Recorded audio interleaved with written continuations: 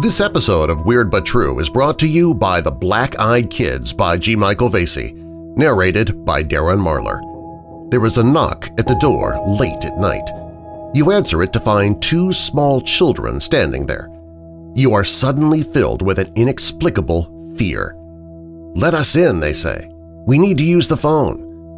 It's at that point that the fear turns to utter dread as you see that these kids have completely black eyes.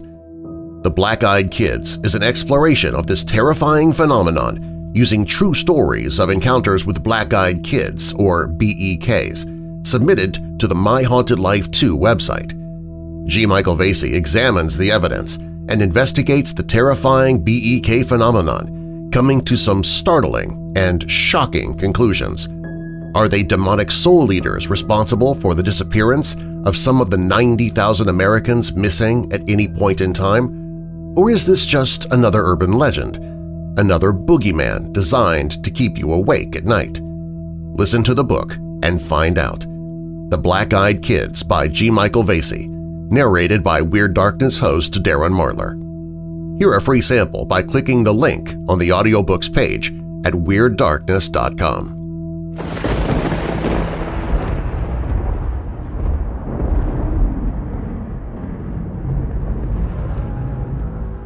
Some of history's most notable names died in really, really odd ways.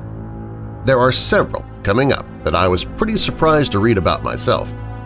From ice picks to toothpicks, death strikes in strange ways. Welcome, Weirdos! I'm Darren Marlar, and this is Weird But True, a video companion to Weird Darkness.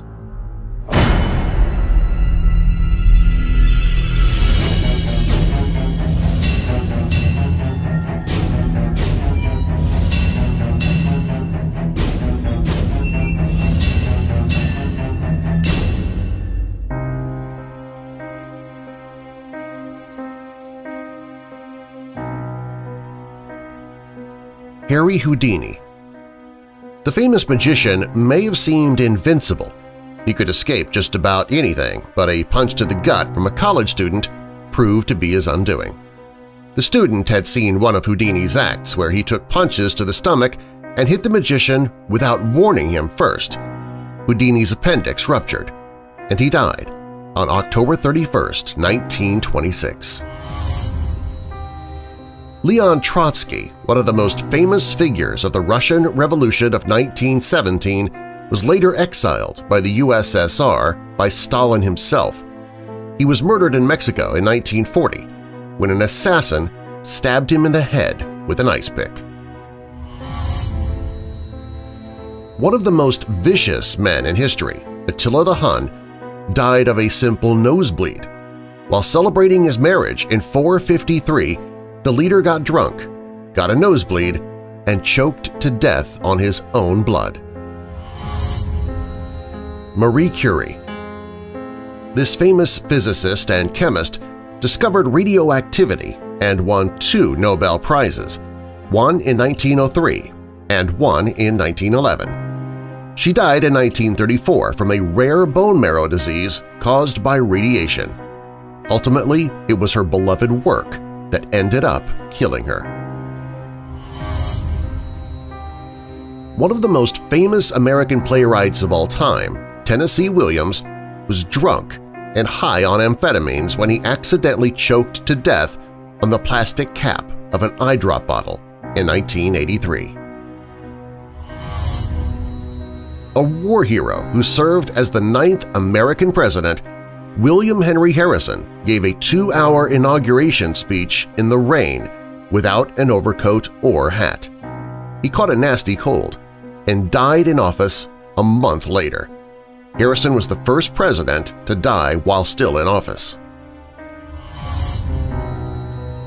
Another war hero who went on to become President of the United States, Zachary Taylor, attended an event in July 1850 at which he reportedly consumed a large amount of raw fruit and iced milk.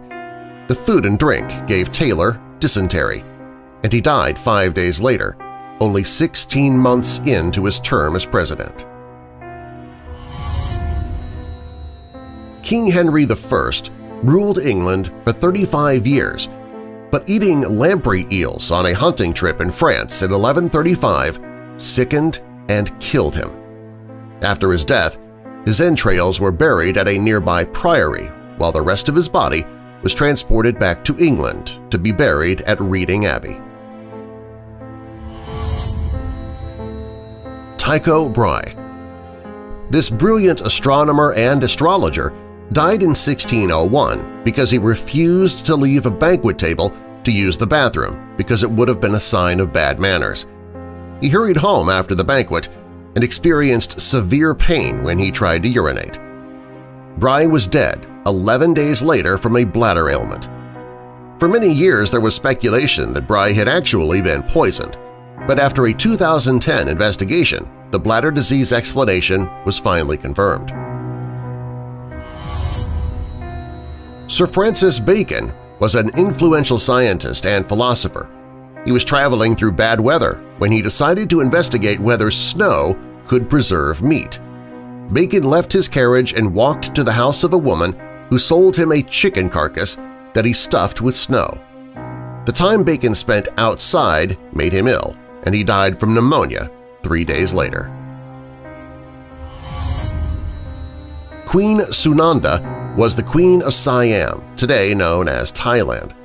Her boat capsized in 1880 while on the way to the royals' summer palace. Because touching a queen was a capital offense, dozens of people watched her and her 1-year-old daughter drown.